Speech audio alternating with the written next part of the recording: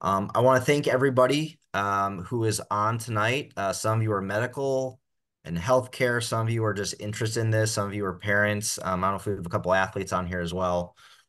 But really, the point of tonight is to go over, what the science and data and, the experts on our panel tonight, what really are some of the causes that have been identified so far, and that we think may be ways we can explore ways to either reduce injury or maybe new opportunities to improve performance even going forward in, the throwing injury epidemic in baseball and softball.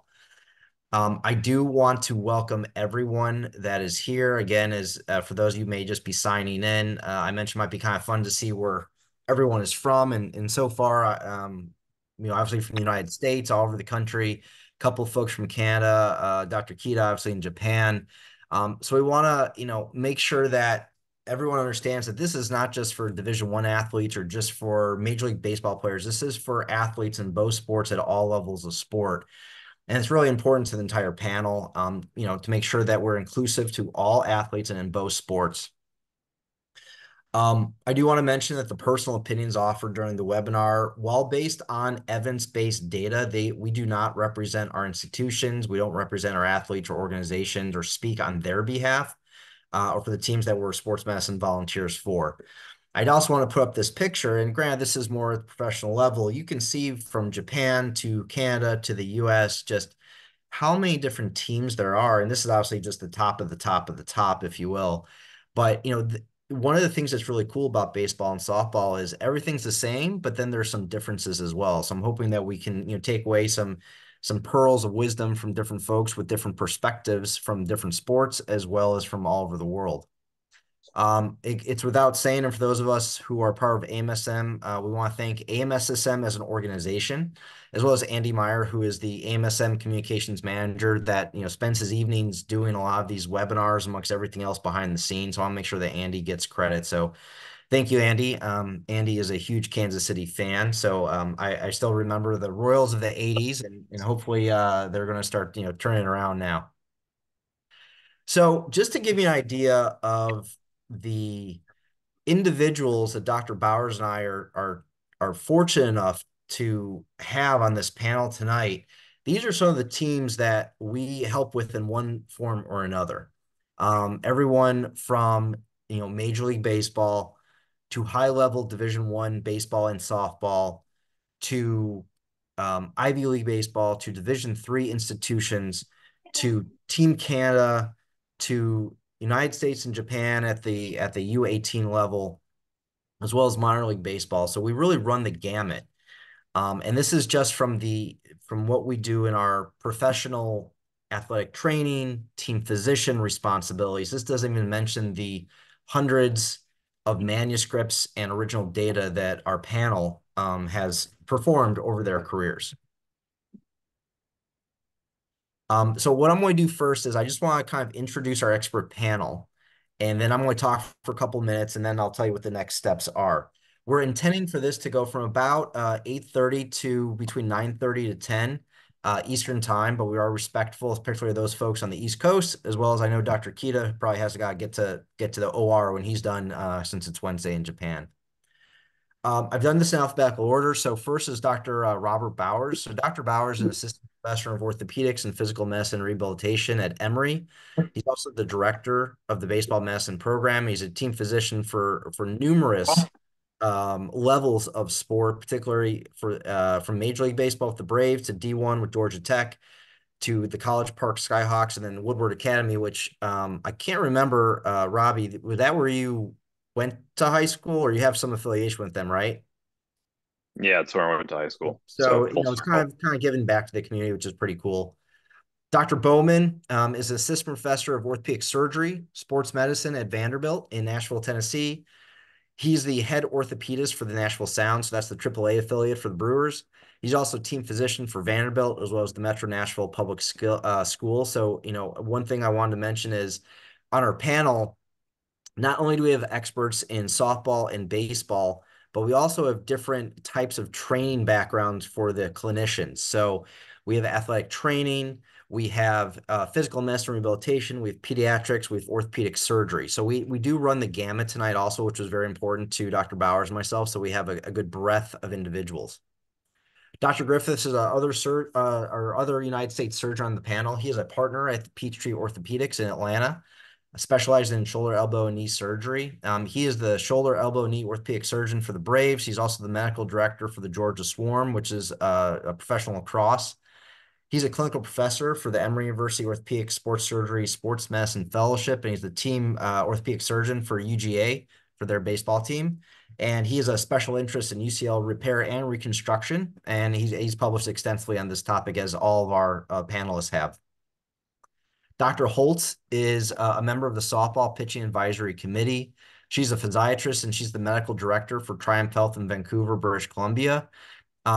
What is very nice and quite honestly very cool is Dr. Holtz has walked in the shoes of all the athletes that we try to treat. She is a former 2004 Olympian for Canada in softball and a 2003 silver medalist Pan American for softball as well. So you can see that's why only folks who have been part of the Olympics can actually have the initials OLY after their name. So that's why Dr. Holtz has that on. So we're very lucky to have her as well. Dr. Yoshikazu Kazu. Dr. Kazu is an assistant professor in the Department of Orthopedics, Graduate School of Medical Science in Kyoto, Prefectural University of Medicine. I was fortunate enough to meet Dr. Kazu when we were both covering teams for the U18 World Series in Sarasota, Florida a couple of years ago, and he was the team physician for Team Japan at the U18 level. Dr. Kriz is the director of the Injured Throwers Program at the McKaylee Center at Boston Children's. And his research interests include risk factors for UCL injuries in adolescent baseball pitchers, and he's appeared on podcasts with Eric Cressy, who is the director of player health and performance for the Yankees. Dr. Kriz used to help take care of the Brown baseball team, and now he's one of the team physicians for Babson, which is a Division III school just outside of Boston. Dr. Oliver is I tried to kind of wean down what we can say about Dr. Oliver, but she is, in my opinion, if you have any questions about softball medicine, if you don't ask her, you're not asking the right person. She is the expert on softball medicine, not only in the country, probably in the world. She's a professor in the School of Kinesiology and director of sports medicine and movement at Auburn in Alabama. She's the president of the American Baseball Biomechanics Society. She's a distinguished fellow in ACSM, a certified athletic trainer, and a corrective exercise specialist. I think one thing that is really important is we have all of our clinical ideas, but we want to make sure that this is evidence-based. So you can see that Dr. Oliver has published more than 180 peer-reviewed manuscripts and is getting close to 500 national and international presentations. She's the chair of the new Softball Pitching Advisory Committee. And really, we're really quite honored to have her here tonight. This is me. My name is Jason Zaremski. I'm an associate professor of PM&R and sports medicine. I'm the director of the UF Health Throwing Clinic here in Gainesville, Florida. I'm fortunate enough to work with lots of different people that have expertise in baseball and softball in Gainesville, as well as throughout the country and world. So very happy to help moderate this with Dr. Bowers tonight. So, we'll go back to a question is why are we here tonight? Why are folks spending their evenings or in some cases their mornings on Wednesday, doing this as opposed to watching the Celtics game or watching a baseball game on ESPN? Well, we know there's tons of injuries in baseball and softball, and they're not decreasing even with improved metrics, with improved training, with evidence-based data. And part of that may be there may be some misinformation out there, and in particular on social media. I think I'm not raising any new information when we all kind of say, be careful with what you see on social media. But I think with recently some high-level, high-profile Major League Baseball pitchers all having requiring UCL surgery of some form or another recently, some of the social media platforms sort of lost their heads a little bit with a lot of information out there, some of it good and some of it maybe not quite as informed as it should be. So that really was the genesis for this tonight. So why are there, as an example, so many UCL injuries? And for those of you who are not medical, UCL is the ulnar collateral ligament. We sometimes refer to it, or you hear about it, is called the Tommy John ligament. Well, there are many reasons, not just one reason. It could be due to overuse, could be due to prior injury in that area or different areas of your body. Maybe there's what's called connect chain deficits. Maybe there's a weak link somewhere in your body and your elbow bears the brunt of that.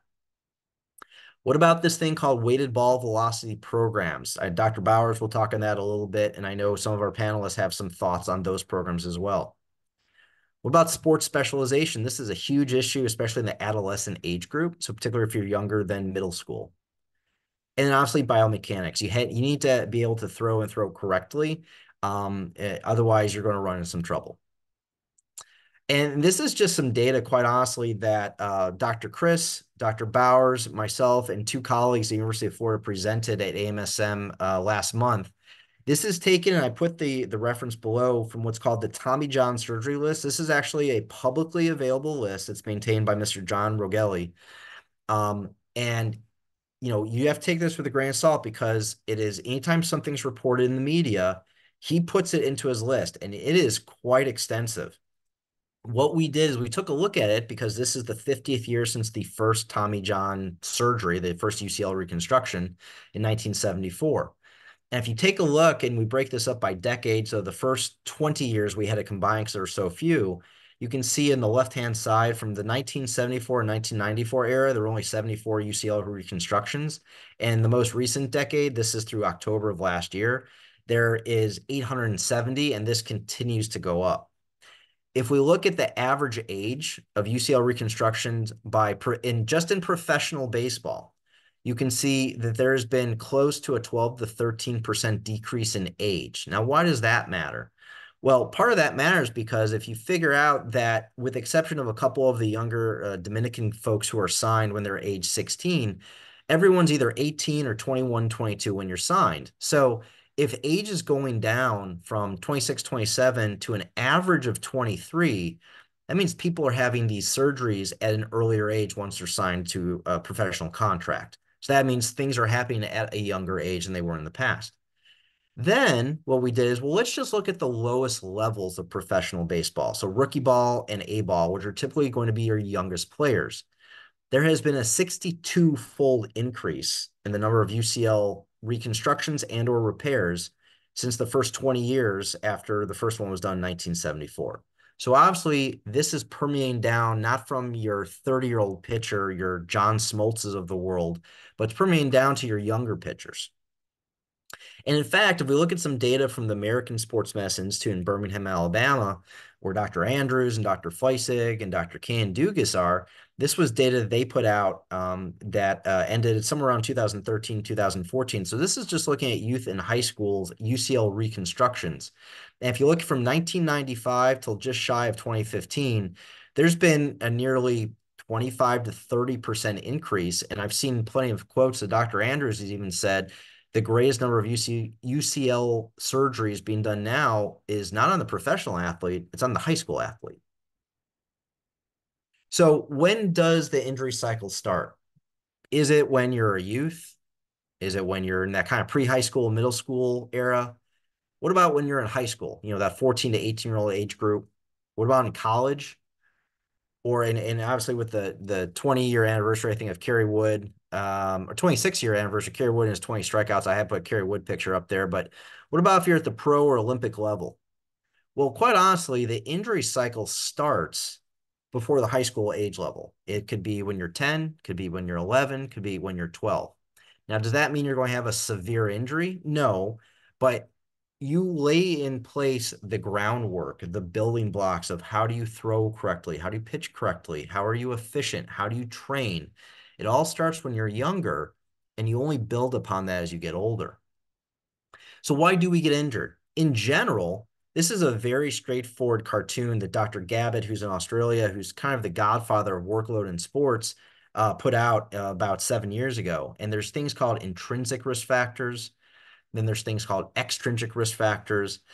And then an athlete becomes predisposed and susceptible, and then you expose him or her to an inciting event, which is usually, in this case, throwing, if we're talking about baseball and softball.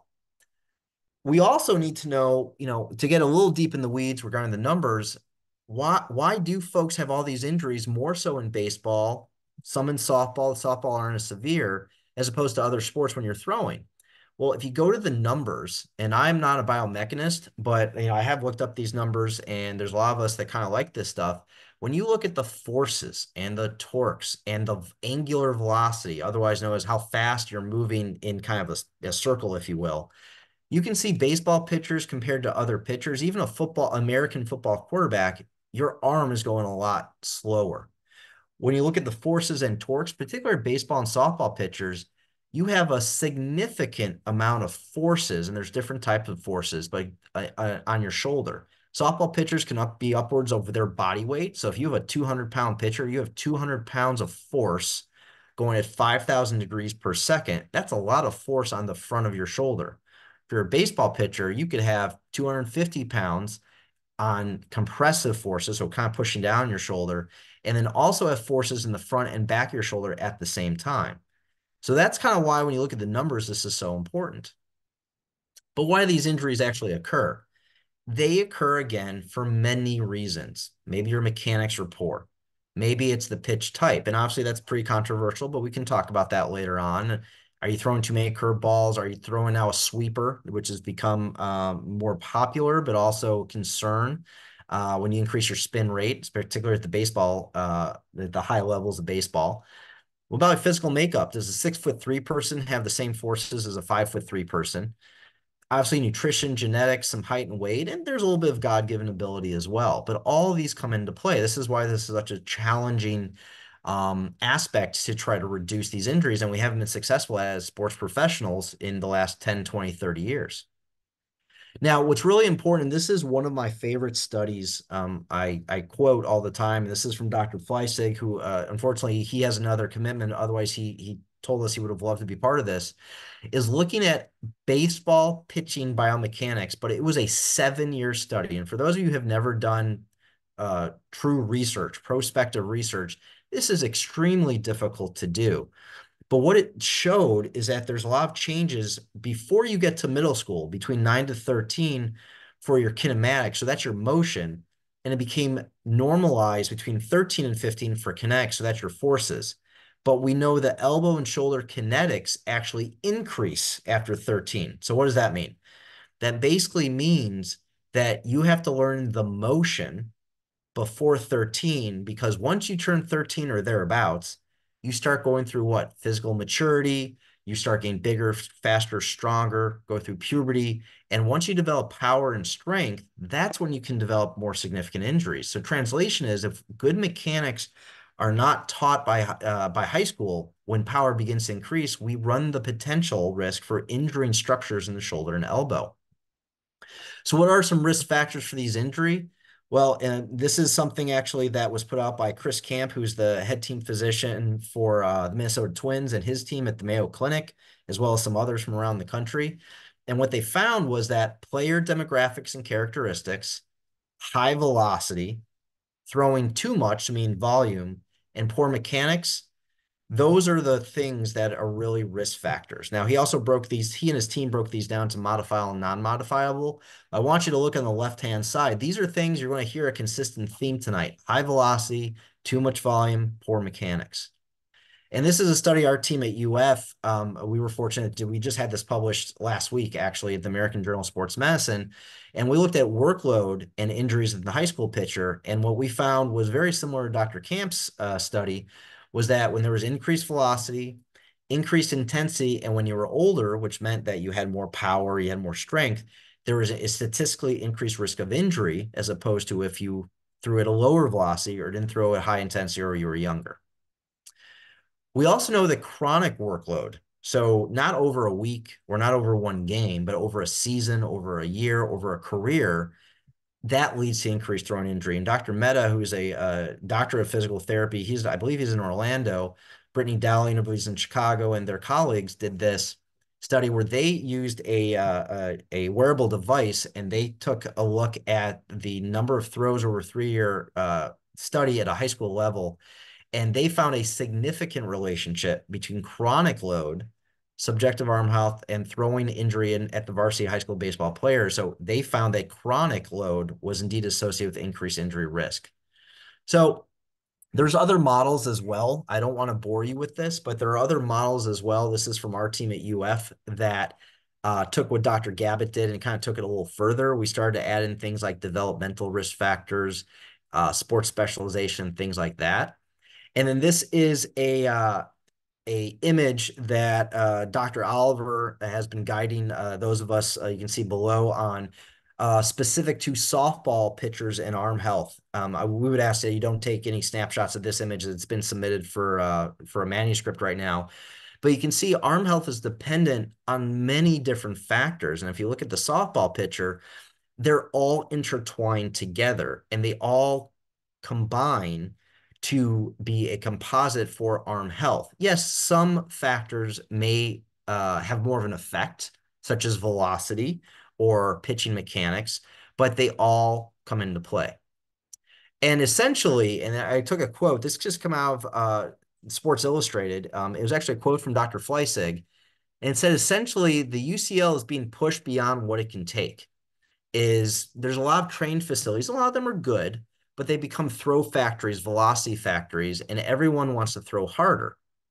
So while there are a lot of factors, if you were to ask me, velocity and cumulative overuse are probably saying hold my beer when they think, as they are probably some of the more important factors, particularly in our adolescent pitchers. What I'm going to do is I'm going to stop sharing. Dr. Bowers is going to speak for about 10 to 15 minutes, then Dr. Kida. And then we've got a panel of questions for our expert panel. Some of them that we've developed, the questions, some have come from social media that people are asking about. So with that, I'm going to unshare. Dr. Bowers, you set and ready to go? Yep, all good. Give me All one right. second. I will mute myself. All right. So thanks everyone for joining tonight. Dr.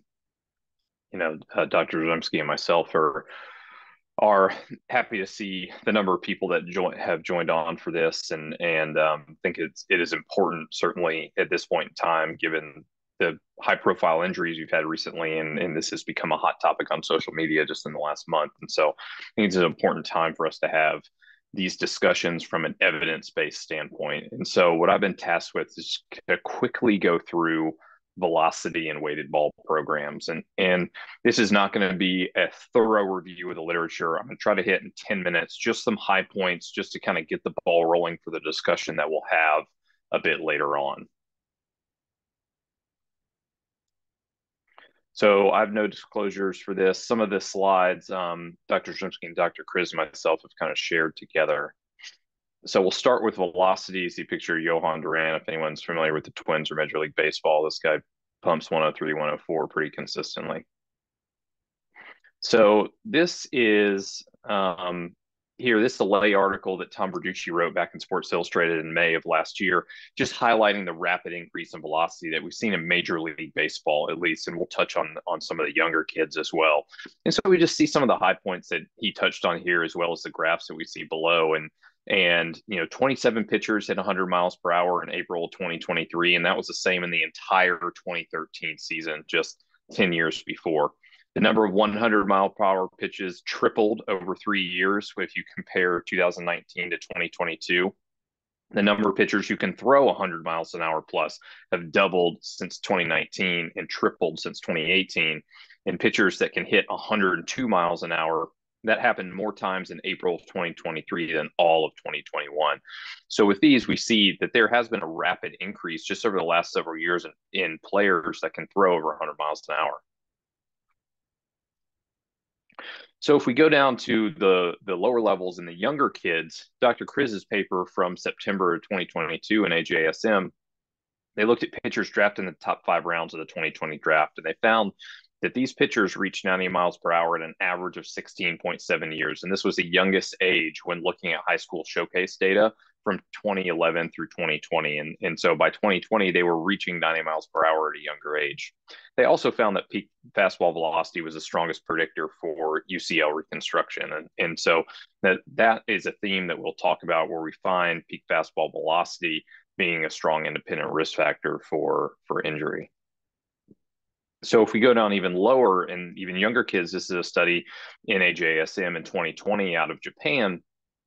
where they looked at 256 elementary school players, mean age of 11.6 years, and found that pitch velocity was significantly associated with past and present elbow pain. If you look at the bottom, where you see an increase in pitch velocity is associated with an increased risk of medial epicondyle abnormality and medial elbow pain by a factor of 3 times.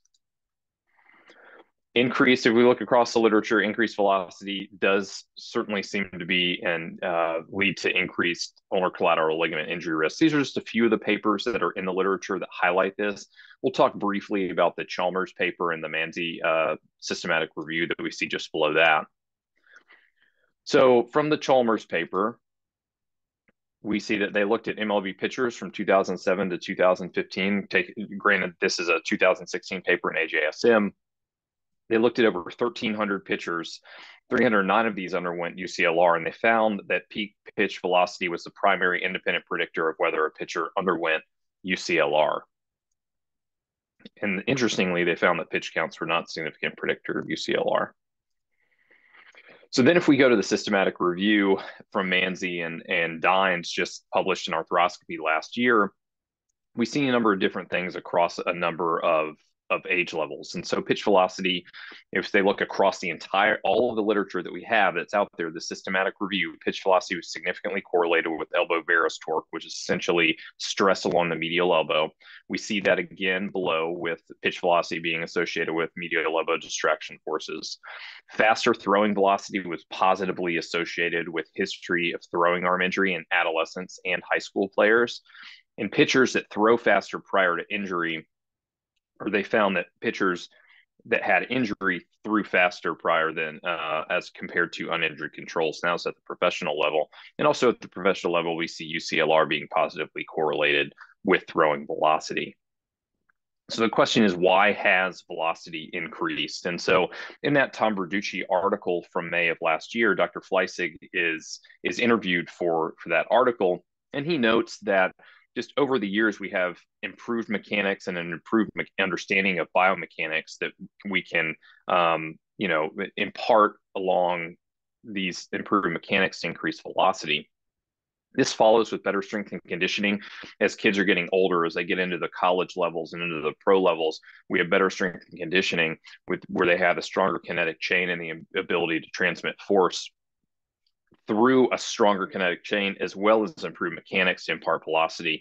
And then lastly, we have the weighted ball velocity training programs that we can look to as far as why are we seeing these increases of velocity. So with weighted ball training programs, the purpose of them is to train throwing balls heavier than the standard 5-ounce baseball in order to increase throwing velocity. And so our questions are, do these programs increase velocity? And do they lead to increased injury risk? And we'll talk about that briefly here. So there have been a couple of good reviews just in the last 5 years that have been done on this topic, and you see those here. If we take one of the tables from the Caldwell paper, if we look across the literature, we certainly see from this table that it seems as if these weighted ball throwing programs do indeed increase throwing velocity. So in my opinion, this is probably the best weighted ball study that is out there. And so it's from Mike Reinhold in his group back in 2018. They looked at 38 healthy baseball pitchers, an average age of 15 years old with a range of 13 to 18. We had a weighted ball group where they did a 3-week weighted ball training program 3 times a week, using balls ranging from as light as 2 ounces to as heavy as 32 ounces. They also had a control group that trained just using a 5-ounce regulation baseball, and both groups performed a strength training program. And so this is what they found. So in just 6 weeks, they found a 2.2 mile per hour increase in velocity in the weighted ball group. They also saw a 4.3 degree increase in shoulder external rotation and range of motion in the weighted ball group. So keep that in mind. We'll go back to that in talking about the increase in shoulder external rotation, range of motion. And interestingly, we saw no strength change in the weighted ball group and no change in arm speed in the weighted ball group. However, what we also saw was an increased injury rate in the weighted ball group compared to no injuries in the control group. So increased injuries, increased velocity, increased shoulder external rotation, range of motion without any changes in strength of the arm or speed of the arm. So the question is, if there's no change in strength of the arm or no change in speed of the arm, what is causing the increased velocity from weighted ball training? So Reinhold and his group took it a step further, and they went back to look at these changes in external rotation range of motion. So here we have 16 male high school baseball players. They trained with underload, overload, and extreme overload balls, and you see the weights there. Passive external and internal rotation range of motion was measured before and after each training session, where they had 27 throws per session. We see in the underload balls no difference in external rotation range of motion. In the overload balls, 3.3 degrees increase, and in the extreme overload balls, 8.4 degrees increase. So the thought is that these increases in shoulder external rotation range of motion may be the primary way by which we explain the increased velocity and the increased injury rates from throwing with weighted balls. So in putting all this together, so again, how is pitch velocity increased with weighted ball training programs? And again, not a change in arm strength or arm speed. It's this rapid increase in shoulder external rotation range of motion that happens acutely. And then as you continue to train with weighted balls, you get the more chronic changes of shoulder external rotation range of motion increases. This leads to increased pitch velocity. However, it also leads to increased shoulder and elbow forces. And there are a number of papers in the literature, I just highlighted a few of them here that touch on this, that show that increased shoulder external rotation range of motion leads to increased shoulder and elbow forces, as well as increased pitch velocity. So interestingly, I'm just throwing this in here, is this interesting paper from Brandon Erickson and his group on training with lighter baseballs. And what we found here is they did a 15-week program where they trained with lighter baseballs, 3 and 4 ounces, as well as the standard 5-ounce baseball were utilized as part of this training program. They did not use weighted balls or heavier balls. What they found were no injuries. However, they also saw fastball velocity to increase by a mean of 4.8 miles per hour. So this is a study that I will point families to say, you know, maybe we do have other means by which to train with different weighted balls to increase throwing velocity that doesn't impart the injury risk that the heavier balls possibly do. So in putting all of this together, we start with the use of overweighted balls. This leads to an increased shoulder external rotation range of motion. And Dr. Zaremski put this together. I'm not that smart with PowerPoint to make cool shapes like this. This increased shoulder external rotation range of motion leads to increased pitch velocity. However, this also leads to increased shoulder and elbow forces. And both of these together, unfortunately, lead to increased injury risk. And so that's probably the simplest way to break it down from a velocity and weighted ball standpoint. So I'll use this to transition, and I'll be done here in 1 minute. We'll use this to transition to our editorial that Dr. Zaremski, Dr. Kriz, and myself put out in CJSM just last year. And just touching on the fact that maybe there needs to be a change in the way we're thinking about high school and adolescent pitchers and throwing athletes and how we're training them, and how can we go about injury prevention and decreasing injury risk. And these are some of our recommendations that are in the paper. And we see here at the bottom with the weighted ball velocity programs, we make some comments on that as well. And so to touch on that, in our editorial, we touch on velocity and weighted ball programs. Really, we say it's a risk versus reward discussion that's warranted with these players and their parents, and especially when this comes to skeletally immature athletes. I mean, certainly velocity is here to stay. Velocity works. Velocity gets kids onto teams and gets them scholarships and gets them pulled up through ranks in the pro level. So velocity is here to stay, but we do have to have these discussions, especially with the younger kids, about the risk versus reward of velocity in and of itself, as well as some of the training regimens to increase that velocity. So we mentioned is the epiphyses are 2 to 5 times weaker than the surrounding osseous tissue. And this medial epicondyle epiphysis doesn't fuse until about 15 or 16 years of age. So the medial elbow in adolescents are at significant risk of injury given the increased medial elbow forces with increased velo and weighted ball training programs. And our updated pitching restriction policies in the future need to consider this increased velocity and weighted ball programs as we're putting together these policies. So with that said, I will wrap up my part. Just wanted to touch on velocity and weighted balls just as a table setter for the discussion that we'll have soon. And I'll hand it over to Dr. Kida. So I'll start my slide.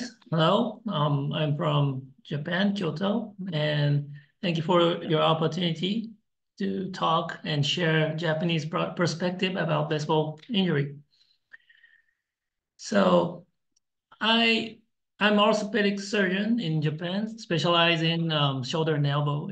And I met Jason in Florida, 2022 in WBSC Under 18 Baseball World Cup, and I was team physician of Japan team. And I myself have played baseball from age of 7, and this is when I was 11 years old playing in Princeton, New Jersey, where I lived for 2 years. And so I'm happy to talk about baseball cultural differences in Japan and USA. And this baseball was introduced in Japan in 1872 by English teacher, Mr. Wilson from USA. And today there are 180,000 boys and girls playing baseball in Japan. So it's big sports for adolescents. And in 2015, the prevalence of pain among youth baseball players was investigated by Japanese Federation, and more than 35 players were aware of elbow pain, and more than 20% have had shoulder pain. This is a present situation in Japan. And I don't know if you know about Koshien tournament. This is a prestigious event that has showcased the best Japanese high school players since more than 100 years ago. And this national tournament, 4,000 high school team all over Japan, and it's nearly like showcase game plus travel game. So professional team scouts are watching, and if they are good in this tournament, they can be the professional baseball player. And the games are qualifying round is 4 to 8 games in each area of Japan, and final tournament they gather to Koshien and 5 to 6 games to win the championship. And this occurs in very hot summer period and only in 6 weeks. So maximum pitch will be like 500 pitches per week.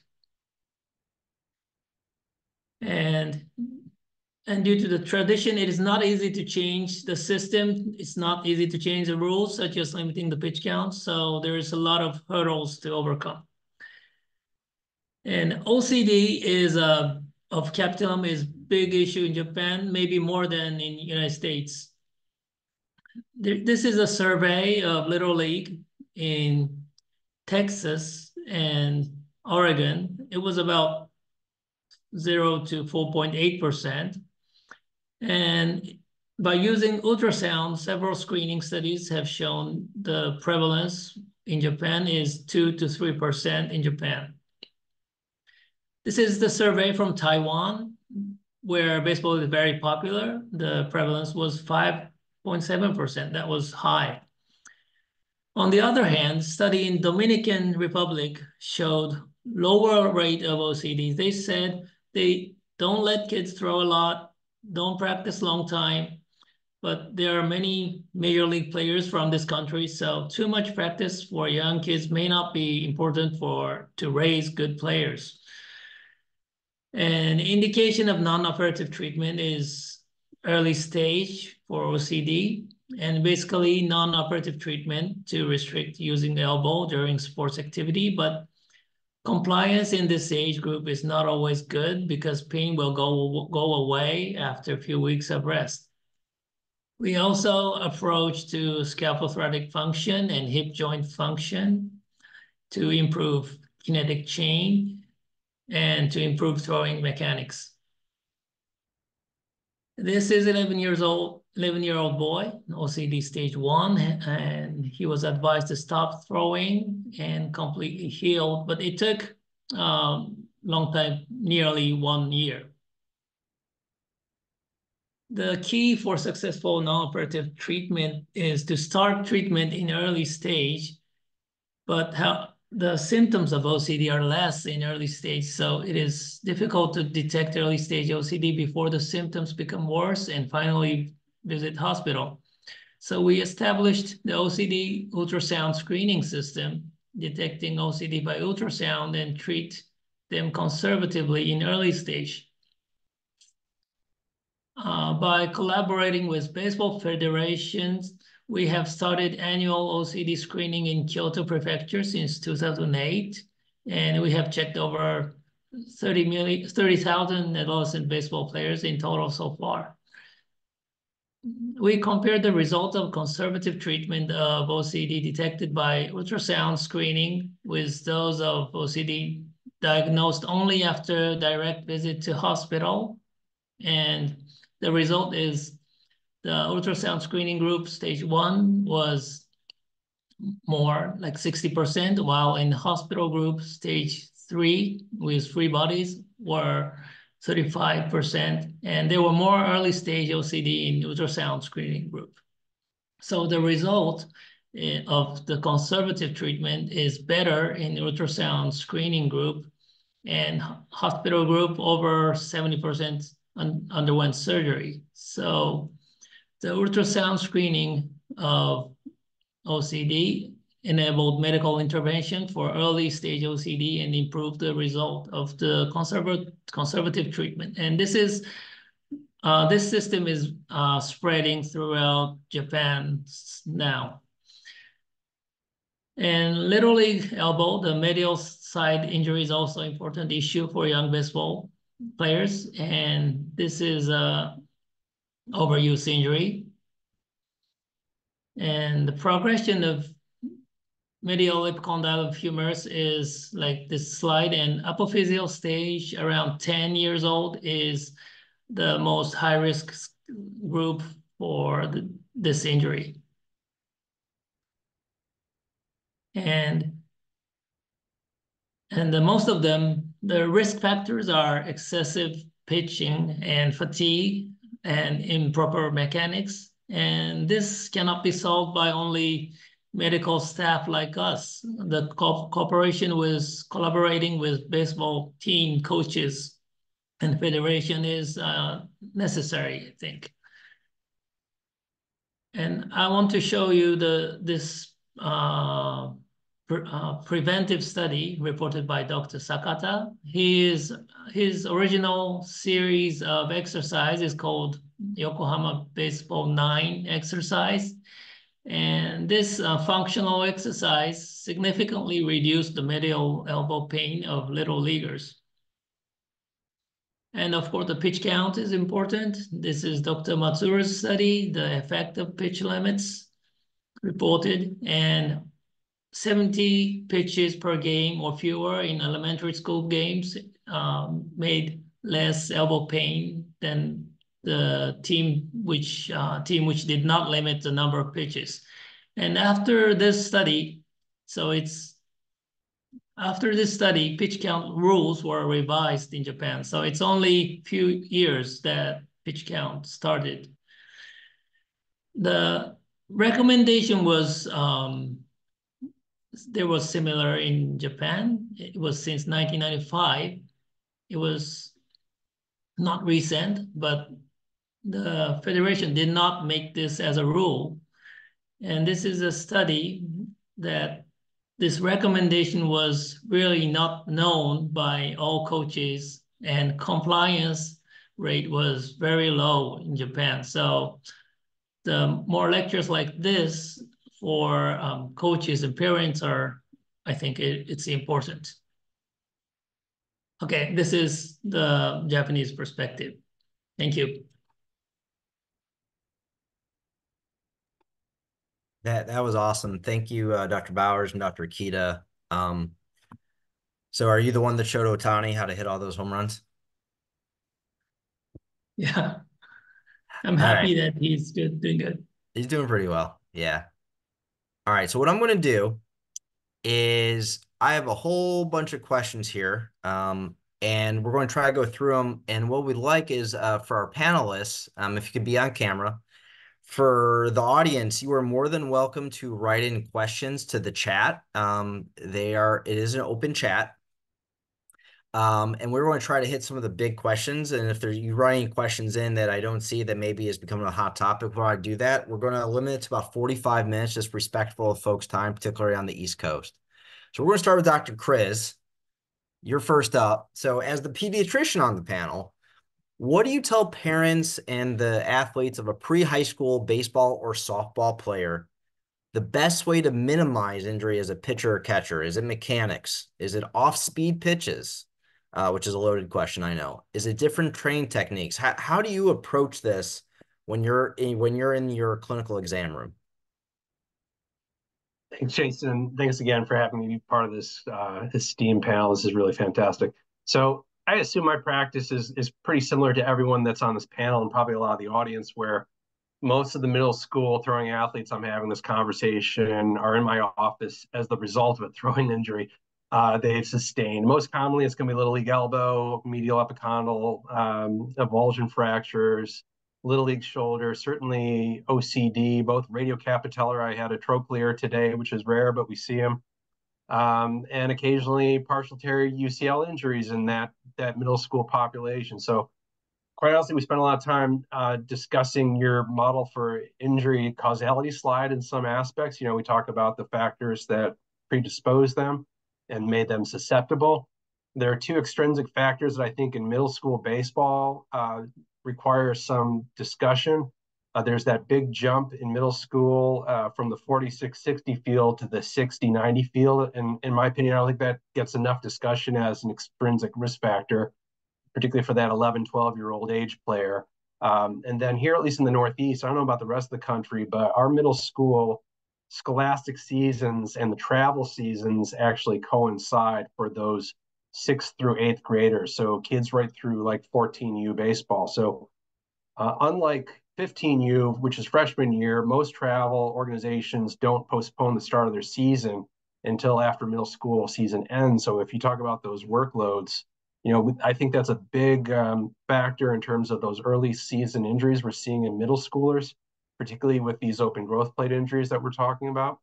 I do spend a lot of time still utilizing PitchSmart documents from MLB and PitchSmart website for education. They're age specific, and I think they can really reinforce prevention strategies. We talk about pitch counts, days of rest, but it's also appropriate ages for developing off-speed and breaking pitches are in there too. And so, like we've talked about, all this conjecture on social media recently regarding the causes of throwing injury, I think it's really important for us as the medical community to endorse and support these guidelines like PitchSmart. I think many of us agree they need an update, but I still think we shouldn't throw the baby out with the bathwater. We'll talk about pitch counts and pitch restriction policies, I'm sure, tonight. Some of this is compliance, adherence, adults actually doing their role in protecting kids, in tournaments and showcases and everything else. And I think there's still opportunity here. So sometimes I'll talk about, we've talked about some studies. There's one that I like from Chris Ahmad's group. It was a survey study from OJSM in 2019, where they surveyed over 200 baseball pitchers. Most of them were professional pitchers. And they asked them their opinions on the cause of UCL injuries. And so nearly a quarter of the 200 pitchers had undergone Tommy John surgery. And what the survey found was that over half of pitchers, so 55% with a UCL injury, had a history of elbow injuries as a child or adolescent, compared to 18% in the uninjured group. So we've talked a lot about this tonight, and you showed that on that slide initially. Where does this injury process begin? We certainly know it's as a child or adolescent. So I bring that up because I think oftentimes we're going to see these kids as repeat customers. We're going to see them in high school with maybe more concerning injuries, surgical injuries. And then finally, I spent a lot of time emphasizing, if possible, beginning strength training in middle school. Not Olympic bar lifts, but kettlebell, dumbbell, med bell exercises, even sprinting, jumping, explosive athletic maneuvers. I think sometimes it's hard to find instructors who are knowledgeable in that age group, but they do exist. I think Dr. Avery Fagenbaum, who's at the College of New Jersey, really has been the bellwether for us in pediatric sports medicine. He showed us that kids today as a whole are generationally weaker and slower when we compare them to 20 to 40 years ago. And I don't think the COVID pandemic has helped. If anything, that's compounded that decline. And I think if we're expecting kids and their parents and coaches, and we're expecting them all to reach these velocities of 90 plus in high school, you really can't do that without establishing a foundation of strength and muscular fitness. So I think while fatigue has received a lot of attention as a risk factor of throwing injuries, suboptimal muscular fitness that we're seeing is also a risk factor and probably deserves further investigation. So I'm a big proponent of, I think as a baseball community, we should be establishing a standardized mobility and strength screen for adolescent baseball and softball players to determine the readiness to initiate these loads, these velocity programs. And I think that's got to be a priority if we're going to really hope to alter that current trajectory of elbow surgery in youth and high school pitchers. So, I mean, that's awesome. I want to bring in Drs. Oliver and Dr. Holtz, really as our softball experts, and particularly with the windmill pitch. So I want your opinions, with the windmill pitch, obviously from a mechanical standpoint is opposite of the baseball pitch. But really, and this is with Dr. Oliver's research, the importance of the kinetic chain and full body strengthening and pain associated with injuries. Do you providing guidance that maybe you recommend some things a little bit differently in your adolescent, kind of pre-high school age group, as opposed to maybe your older high schoolers or your collegiate athletes? Dr. Oliver, Dr. Holtz, how would you approach that?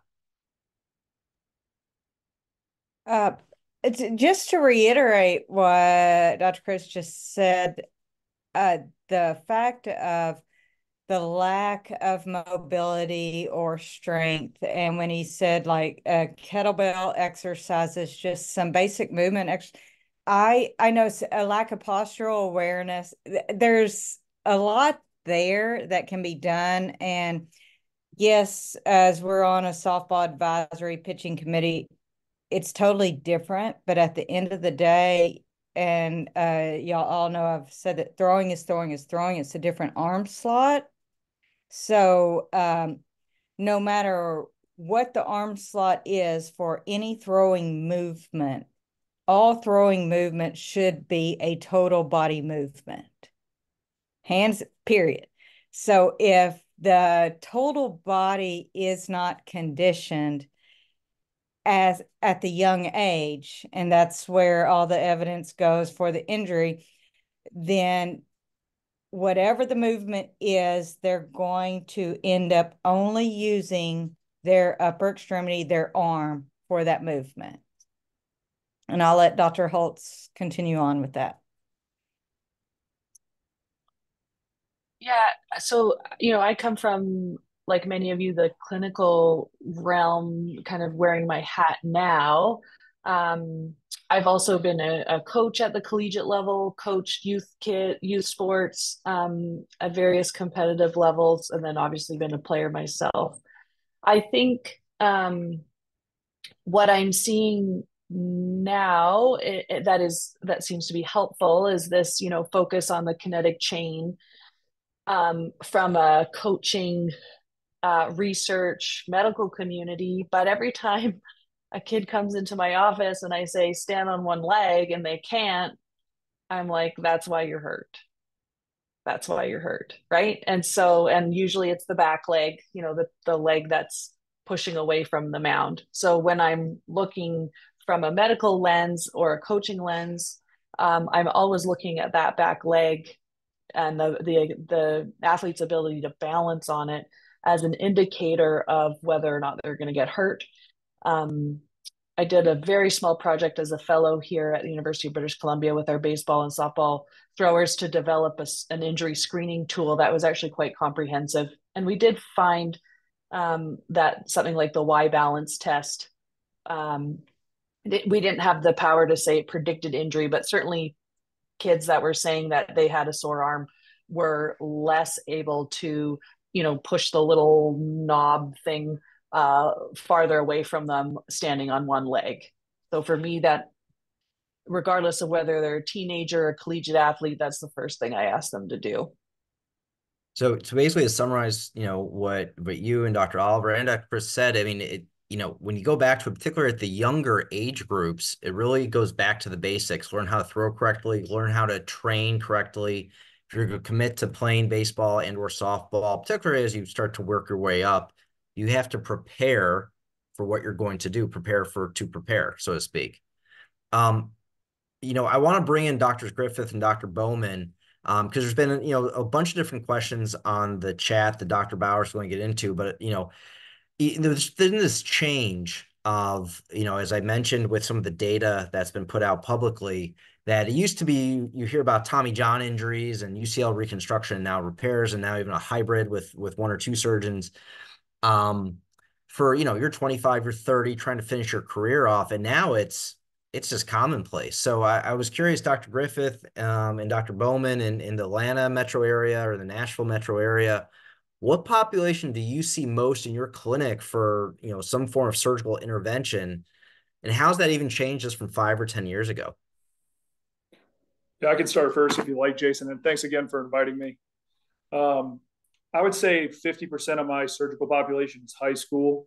The other 50% is probably 30% collegiate, 20% professional. The biggest and kind of most depressing change I've seen is the ages of the patients. I actually saw my first 14-year-old that needed UCL surgery a few weeks ago. So, it was rare to see somebody 15. We would start 16 or 17, but those numbers have creeped lower and lower and lower over time. So that's really kind of evolved. Fortunately, we do have the repair procedure as an option. I think that's potentially made things easier or given us a faster option to get back. But yeah, the decrease in age has become a really, really prevalent change. Dr. Bowman, what about yourself? Yeah, thanks again for having me on here, and I think this is great that we're putting this on, that you guys have done this, that this is how we're going to solve this problem, is bringing people together from even different disciplines to really sit down and think about what's going on, and we have to be advocates for our athletes at the end of the day. And so I think it's great that you're doing this, and thanks for allowing me to be involved. So I've been in practice for 6 years, just some background. I trained at Krillin Joe, a lot of UCL reconstructions, but in 2019 is really kind of when, Dugas's paper came out with UCL repair and some of his data. So in that kind of late, within the last, 5 to 10 years is when the repair has really become a viable option, and been backed up by the data and the biomechanics. And so I think that has revolutionized some of the surgery that we do. I would say most of what I'm doing is repairs. Most of it is in high school and collegiate athletes. And to have that, you have to have good tissue to do a repair, for one, and it has to be certain types of tears. So, for instance, mid-substance tears, or if there's significant degeneration of the tissue, those aren't going to be repairable. Those are going to be reconstructions. But younger athletes now are needing these and wanting to continue to play, and so it is a nice option. Usually I think I saw a question about an internal brace, but basically what that is it's a seat belt for the UCL as you are repairing the UCL, putting that in to help decrease some of the stress. I would say over time, what I would expect to see is probably even more of what we would consider a hybrid type procedure, which is where you have a reconstruction or a graft rather, in addition to repair. So I don't know if Tim has any experience with those. I haven't done any of those yet, but I think as you start to see these repairs and revision move on towards higher level athletes, are going to see sort of a repair construct with a graft and an internal brace type construct. I would say those are some of the changes that this is kind of a rapidly developing area over the past few years. Gotcha. So, this is one that's been brought up a lot, and I fully recognize that there is not really any official public data out there. But what's your opinion? Have you seen data that indicates the pitch clock at the professional levels, whether it be major or minor, or even high level D1 collegiate, although that's going to be a little different with the pitch clock, is a factor for throwing related injuries? There are some other professionals that think fatigue in the older pitchers may affect them more. This is obviously be at the professional levels. But what do you two think? And anyone else can chime in. But particularly since you're taking care of Vandy, AAA, Dr. Griffith for the Braves, as well as Dr. Bowers, what are your thoughts on the whole pitch clock conundrum that's gone nuts on Twitter or X? Yeah, I mean, my thoughts personally are that, I just don't see any evidence that it's really relevant yet. The MLB claims they have data out of Johns Hopkins that shows that there's no increase in injuries, but it's really hard to isolate that as a data point. There's too many other factors at play for us to really isolate and say that this is an issue, and that the pitchers have other motivations at play by complaining about this. So we have to keep that in mind. Yeah, Dr. same here. We've been using it. Go ahead. Yeah, we've been using it in AAA for a couple years now, and most of the pitchers, and I think you'll see a division between the younger pitchers and the older pitchers. I think the younger pitchers, they've kind of grown up, or at least they've had that mindset, whereas the older pitchers aren't. They haven't. That's not how they trained and developed over the years. So you will see a divide. I think. You talk to any pitcher. I mean, pitching is basically like hit training. You go out and your heart rate is peaking in the upper hundreds, and then you go and you sit down for a while. And we don't really train our pitchers even on a daily basis to take those kind of loads.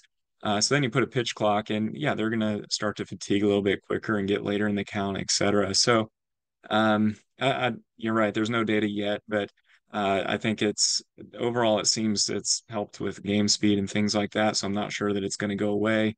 I think it's just one more component of sort of the workload equation that will eventually maybe come up with that. Some of the technology is even there, looking at biomechanics, and Major League Baseball doesn't let us use in-game biomechanical data, but you can biomechanically sort of see how a pitcher starts to fatigue and the stress that they put on their arms. I don't know if any of the biomechanical people can comment, but maybe at some point that'll be relevant to in-game decisions. So let's move on to something that I think has been pretty much in the news. It's, folks are aware of this, been aware of it, particularly, and to give a lot of respect to Major League Baseball, Little League Baseball, and USA Baseball, really kind of brought this more to the forefront of the United States since 2014 with MLB Pitch Smart. Japan added in some pitch count guidelines in their country. I believe it was either 2016 or 2019.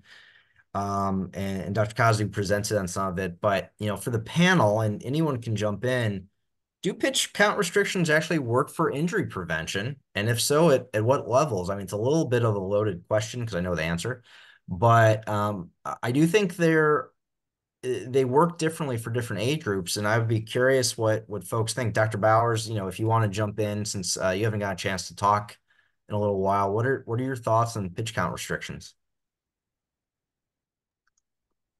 Yeah, so I think that, and we've kind of gone through this on Twitter recently. I think that pitch count restrictions are low hanging fruit as far as what can we do to change as far as implementation goes. What can we identify and implement and enforce? I think across, if we're talking about at the high school level with Perfect Game and some of these other organizations, that is low hanging fruit as far as what can we go after that we can track and we can enforce. And so I think that is the relevance of pitch counts. But I think just as you had mentioned, you know the answer of do they actually work for injury prevention, and in-game pitch counts certainly are not a true indicator of workload and number of pitches when you talk about pregame and bullpens and those sorts of things. But I do think there is utility there as far as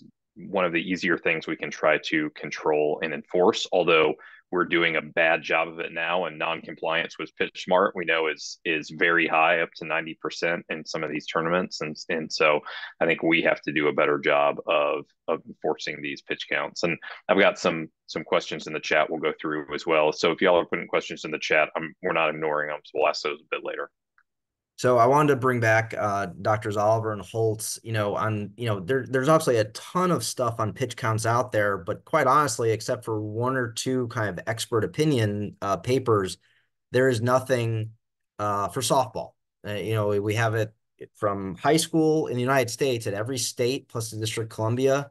We have suggestions at higher levels. And obviously players at the collegiate level and above professionally are taken very well, taken care of. But, how do we apply pitch counts maybe to relievers as opposed to starters? And then here's kind of the question from the softball perspective. What are your thoughts on pitch counts for softball pitchers as opposed to baseball pitchers?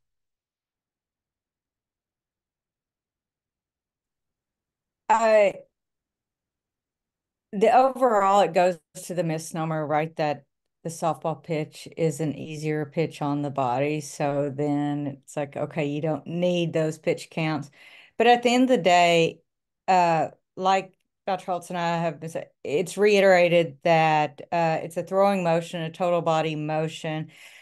If you're throwing at as your velocity increases, the forces about your shoulder and elbow are going to increase, hands down.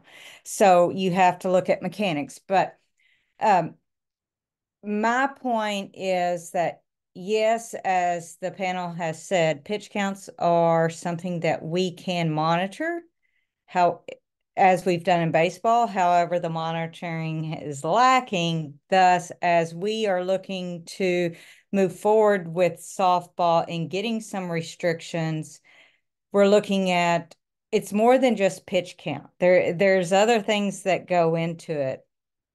And again, it's the mechanics. And I know we have a lot of people on this that are viewing this that could be parents. And hands down, baseball or softball, if you didn't know your pitch count, if you were to take a photo of your son or daughter in the first inning when they stood on the mound, you take a photo of them in the second inning, third inning, keep taking a photo. And when you see their posture slump, it doesn't matter how many they've thrown, that if they are lacking in their posture, then that's going to influence the mechanics. So no, I did not answer the question on pitch counts. We're still looking to develop, because that's a way loaded question that we have to figure out. And yes, it is individualized, but we do have to have some type of restrictions to reel in the extremes. But at the end of the day, if you don't know anything, take a still pic of your kid. And I guarantee you, as you see, you could probably, and that is the one study we haven't done, but you could almost correlate the number of pitches with their standing posture.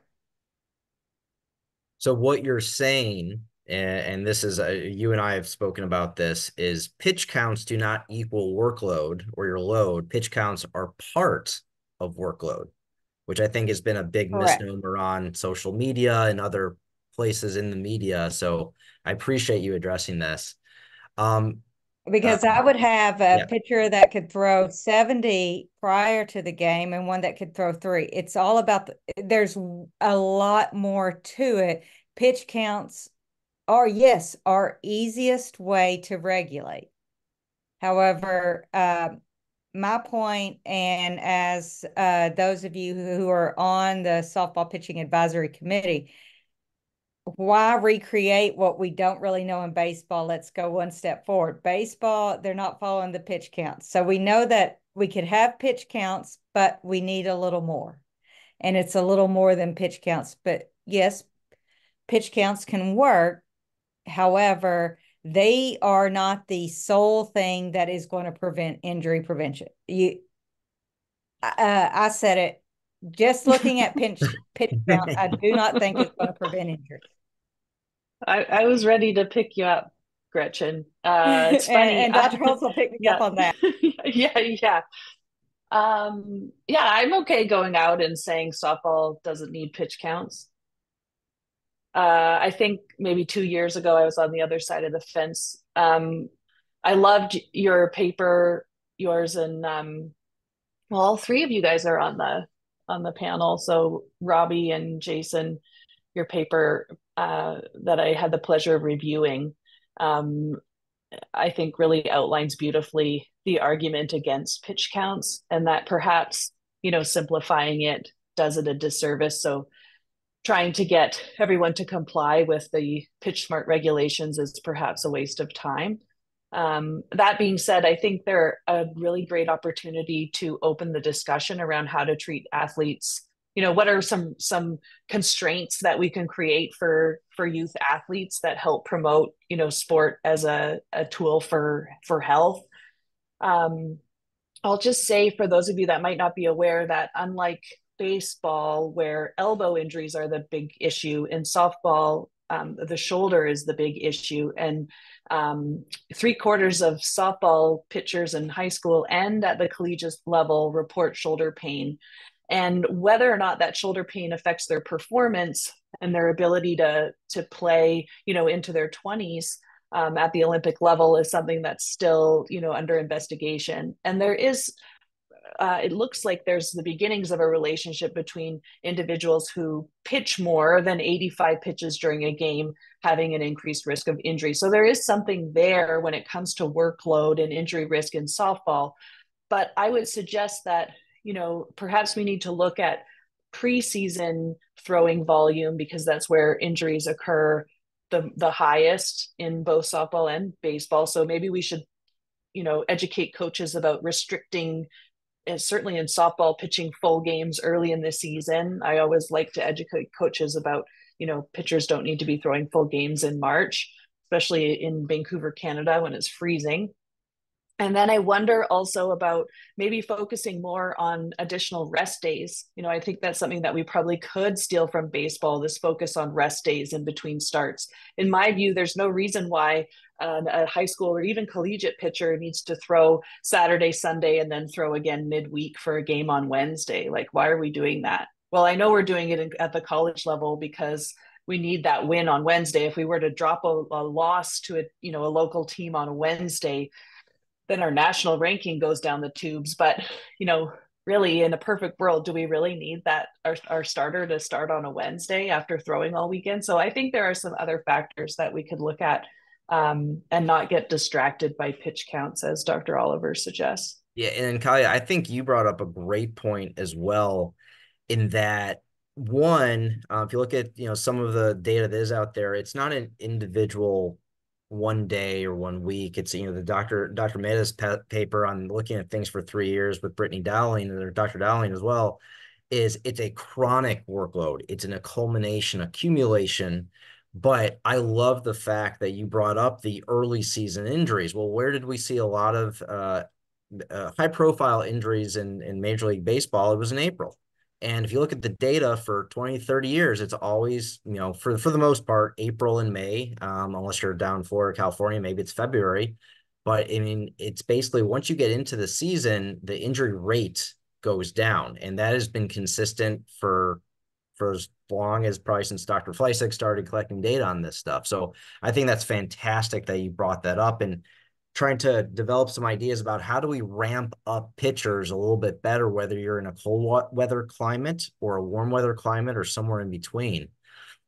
This kind of brings us back into, I'll defer to Dr. Bowers a little bit since he presented on this, but I wanted to take the velocity discussion kind of one step further. I grew up in Chicago. I remember watching Greg Maddux, and, Maddux was best when he threw 92, 93. Now, Maddux is one of the best pitchers of all time. So he's like, it's like talking about Jordan or LeBron for basketball. So it's not really fair. But, I played collegiate baseball. A lot of us on this panel played high level sport. And then Dr. Holtz obviously played very high level sport.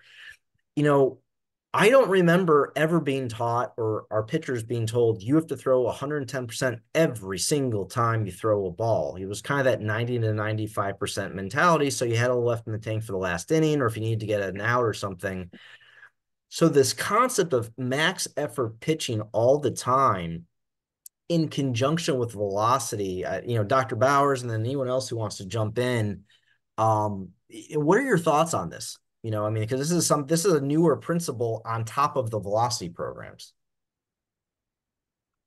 Yeah, so I talked on velocity, and I think put my thoughts out there on that, and I think there's something certainly to the max effort theory that we have to pitch max effort all the time. So I'm gonna actually turn this around on Dr. Griffith and Dr. Bowman and see what their thoughts are on velocity and the max effort issue.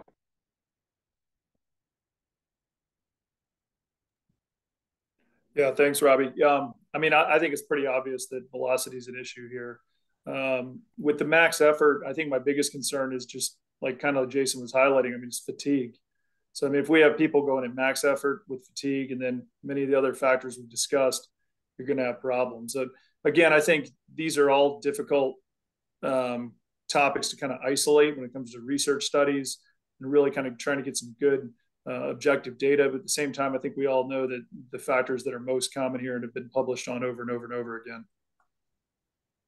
Yeah, I'd agree. The velocity, as you've seen each year that as it goes up, that's putting more stress on the ligament, right? The ligament can only take so much stress. And then you start adding in things with the grips and putting horizontal motion on the ball. Then what you're doing is you're fatiguing, you're wearing out the pronator. You're pronating or supinating your pitches to get movement on it. You're basically wearing out your backup stabilizers, right? So it's a combination of velocity and then adding in motion. You're sort of fatiguing the system and then putting it at risk. Driving 100 miles down the freeway, and then it's so easy to learn a new pitch now because you just get on TikTok or Instagram and you can learn a new pitch and you go out and you try it and you see kids trying to get movement on every single pitch, throwing it as hard as they can. I think that's to Jason's point that kids don't just go out and have fun and throw anymore. That it's a max effort every time and at some point that system is going to fail. So, this kind of goes back to something that I put up.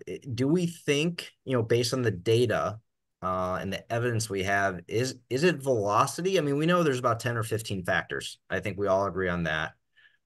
It's not just pitch count. Is it velocity or is there something else? Is it the fact that, we are going to see the most highly visible, which are typically your MLB pitchers, and occasionally, this time of the year in May, June, your NCAA Division I softball pitchers and baseball pitchers, because they're on TV all the time. Is it velocity, or is there something else going on now, with like spin rate or with the sweeper? I'm open to anything, and I want to bring back in Dr. Kazu also, because are you seeing this kind of growth in velocity for your high school pitchers in Japan?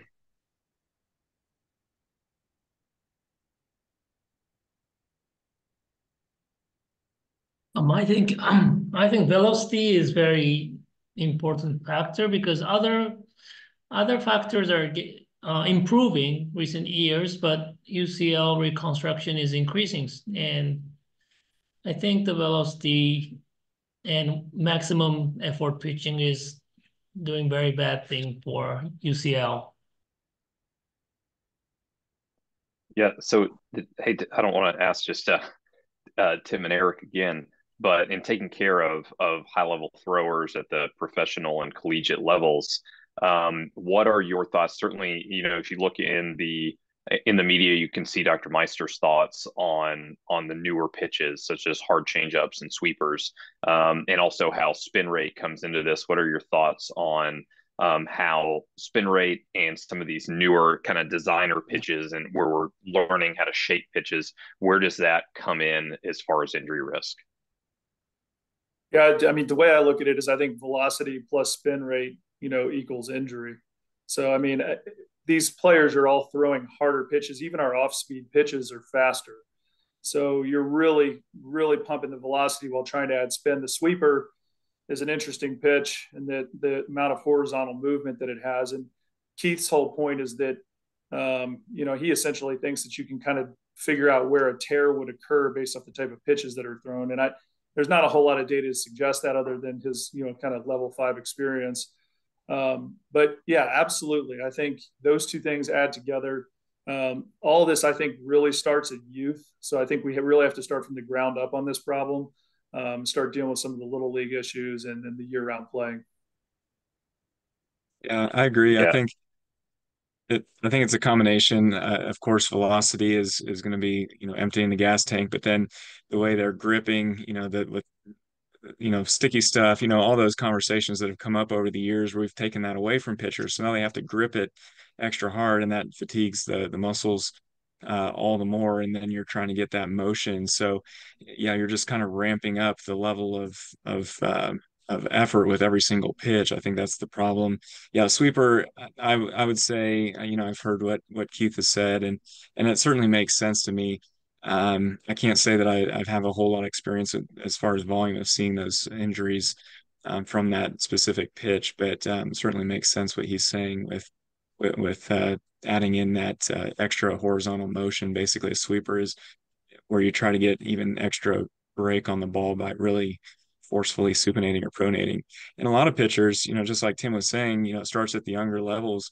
Um, you know, pitchers used to take years to kind of develop a certain pitch, and now they just jump in and start using it without really their body or they're adapting to it. And so I think even at the higher levels, what we're doing is we're teaching to the test. Scouts are going out and looking at kids, and they're looking for velocity, they're looking for spin rate. And so that's what we're teaching our kids. And we're just going to keep teaching to the test, which is going to keep putting them at risk. And then Dr. Holtz, you had your hand up. What's up? Yeah, I'm always good for a question. Uh, Wondering, with all the focus on the kids and collegiate athletes and professional athletes being injured, has anyone done a study? I'm looking at you guys. Has anyone done a study looking at protective factors? If we look at all the guys throwing 100 miles an hour in Major League Baseball, half have had Tommy John surgery and the other half have not. Well, what is unique about the half that have not? Robbie, do you know the answer? You're smarter than I am. I don't know. Yeah, so I don't know the answer to this question. I think it's interesting in this situation where mechanics and strength and some of those things come into play. I don't know the answer to that question. And I mean, Dr. Oliver may know the answer to that question a little bit better as far as protective factors and all the work you've done. What are some of the protective factors? But I think it's where, mechanics and strength certainly comes into play. But, beyond um, beyond workload and overuse, these kids, I mean, that's where we get to the point where we're at the major league level. We have great workload monitoring and lots of data that we can look at. But, have they been set up for injury over the years where as kids, they're throwing harder and they're throwing more and they're specializing early? If we don't combat this at the earlier ages, I'm not sure the pro level is where you're going to make the biggest change. It's the earlier ages where we can combat some of this overuse, and probably where it's a little bit more blatant at this point, to try to limit injury risk as these players get older and get to the point where they're getting to college and pros. Because when they get to college and pros and they've already had a UCL reconstruction, then I think that's where we're going to learn more, is what is return to play rates and what do their careers look like after they've already had one, and then the second time in their pro career they have a revision. What is their career going to look like after that? And I certainly think those are things we'll learn as time goes on. Yeah, and the one thing I wanted to mention before I turn back over to Robbie is, unfortunately, I think once someone has had an issue, whether it was surgical or not, you have a partial tear, you have a flexor forearm injury, and then you continue to develop velocity, the horse is out of the barn. I mean, that's why I think ultimately we as a community are going to make our biggest mark on kids before they get to the high school age group or before they start maturing physically in their sophomore, junior years of high school. Because if something occurs and they're a junior, senior in high school and they get better, or maybe Dr. Bowman, Dr. Griffith do surgery on them, they recover and they do their thing, well, they already have multiple risk factors.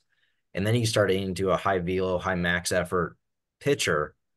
Those folks are ripe to unfortunately have a recurrent injury. And the data is very consistent across all levels regarding that. There's only about 5 minutes left. So I took off the screen share and I was going to turn over to Dr. Bowers that he's been monitoring the chat for anything we haven't addressed yet. Robbie, is there any, good question or two that maybe we can tackle? Yeah, so there are a couple in the chat. One thing before we get to the chat, and there was, some people have touched on this. I talked about weighted balls along with the velocity issue in my talk. I'd like to get the thoughts on other individuals on the panel, your thoughts on weighted balls personally, both based on the data and personal experience. Dr. Kriz is chomping at the bit, and Dr. Oliver, I can just sense it.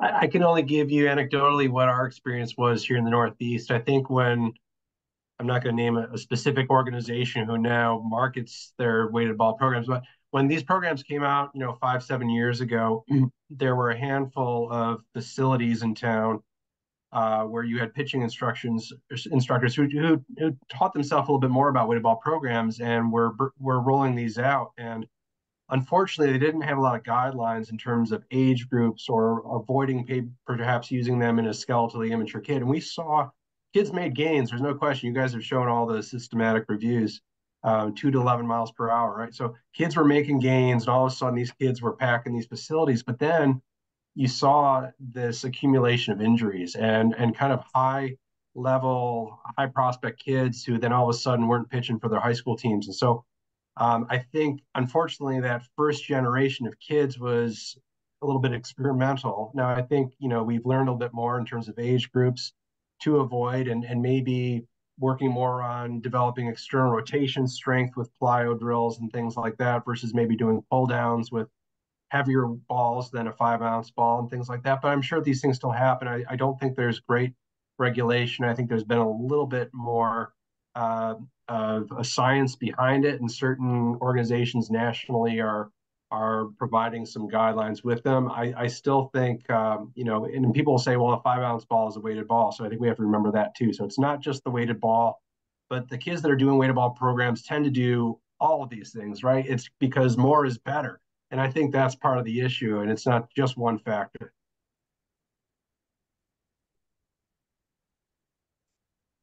Dr. Oliver and then Dr. Kida. Oh, I totally agree. And one thing with the weighted ball is, are you monitoring those mechanics while they're doing that? Number one. Number two, we know that there's an increase in external rotation range of motion, right?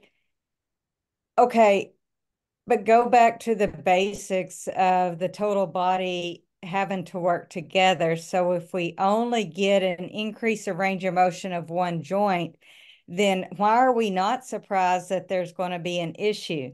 Like if we're not doing anything to the rest of the body and like what the evidence shows is like, okay, increased shoulder external range of motion.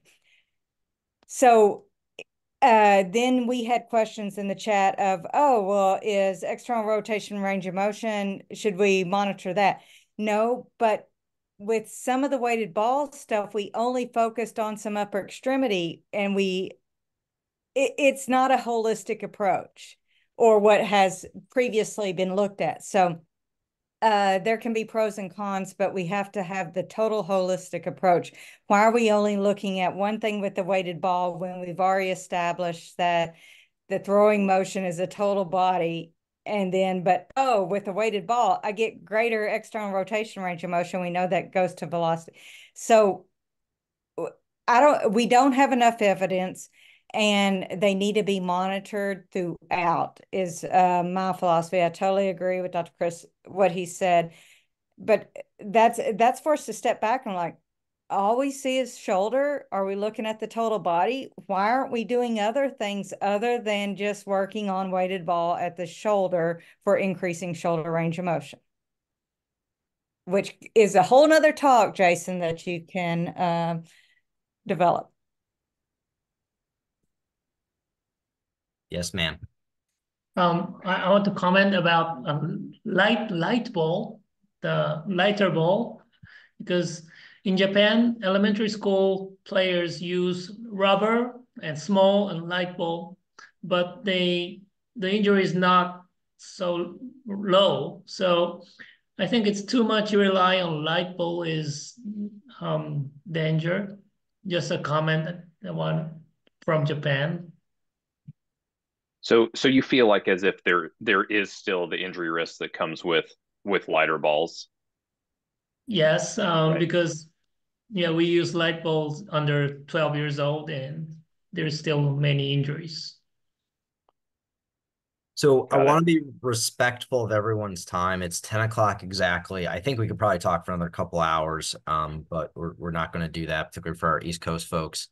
thank you all for logging on. We were up to over 100 people. And again, I think we're up to 106 at one point. So, I mean, obviously it's very successful. I put a little message in the chat.